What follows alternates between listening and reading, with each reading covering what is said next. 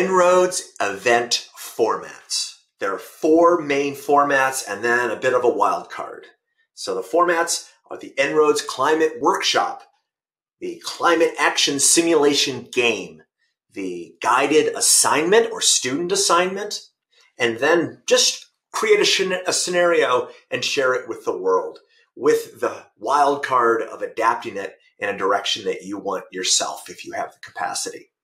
All right, let's start with the En-ROADS Climate Workshop. The classic structure is 2 or 1 facilitator showing En-ROADS with a table of people, 5 people, 20, 30, thinking together about what to do about climate change. Perhaps it's an informal group gathering at a community scale. Perhaps it's a classroom, but with that same structure of a facilitator helping people think through actions to address climate. Here at a climate conference, a business conference, sometimes one can give the simulation to people with the laptops so participants can play with it themselves. You can see that here. Sometimes a formal college classroom or a high school classroom. Sometimes in a business of a bank in Dubai, for example. Another form is just a more informal but smaller group. 3 people looking at En-ROADS together to talk about what to do. Perhaps at a kitchen table, talking through scenarios. One person facilitating, the other one being engaged, creating a scenario that they want to share with others around the world. Also, a workshop could be more of an interactive presentation. One person sharing and engaging people and thinking about possible scenarios in the future. Perhaps 3 presenters, perhaps at a bigger stage, and even large conference stages in Beijing, for example. They also can be done online. Here we have a small group or a very large group online interacting on Zoom to create a scenario.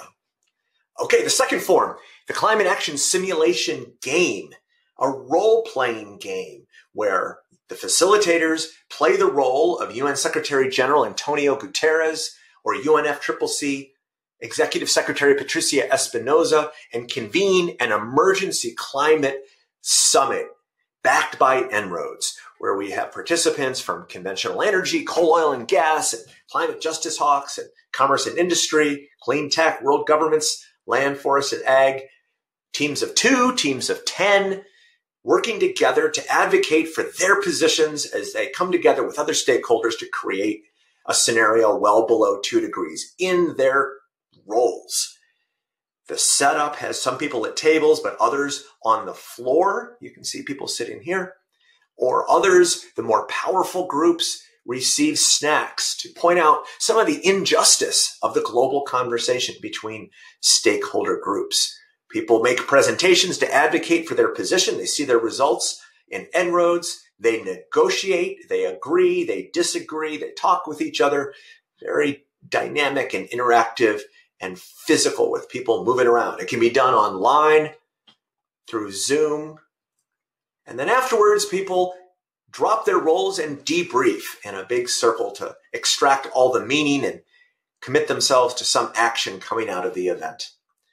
The En-ROADS Climate Guided Assignment or Student Assignment is a way to have people think through all the questions that might come up as they make their own scenario. So there are several PDFs or Word documents shared. One can give a student where they alone make a scenario, or in a small group make a scenario, or a larger group make a scenario, and then reflect on all of the implications for the world and their experience. There's a template for creating one's own PowerPoint slide to summarize the results and share it with others if one wants to have a design competition or a set of presentations with the results that were created. The fourth is that you can create a scenario and just share it. Make a scenario, put it on a big screen, write a sign, take a picture, and share it with the world like these young people are doing. There's a button that you can hit to share your scenario to Twitter or Facebook or LinkedIn or other social media. One can go search for them online right now to share your vision or your participants' vision of how we ought to address the climate challenge. And then the fifth wild card is that some groups and individuals have made their own versions. There's a choose your own adventure online novel called Survive the Century that uses En-ROADS. Bloomberg Green made an interactive version of the model. All right, those are the 5 different formats. We hope that they're useful. Go run the workshop or run the game. Go give a group the guided assignment. Perhaps just share your own scenario with the world or set up other people. Or if you have the technical skills and capacity, make your own version of En-ROADS by working with us. Hope this was helpful.